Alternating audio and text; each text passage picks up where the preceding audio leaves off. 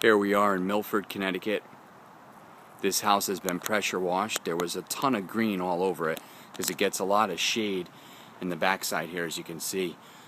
And we already power washed it. We have to do some sanding. I'll bring you around and show you the side, and then I'll show you the front as well.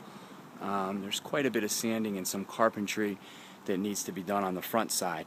This back side is pretty clean, as well as the far side here is also pretty clean. I'll just give you a glimpse. This product on this house is a solid stain by Behr, which is a Home Depot product. It's held up fairly well. The last time it was done was 7 years ago. We're going to stay with the same product. Again, it's a Behr 10-year solid stain.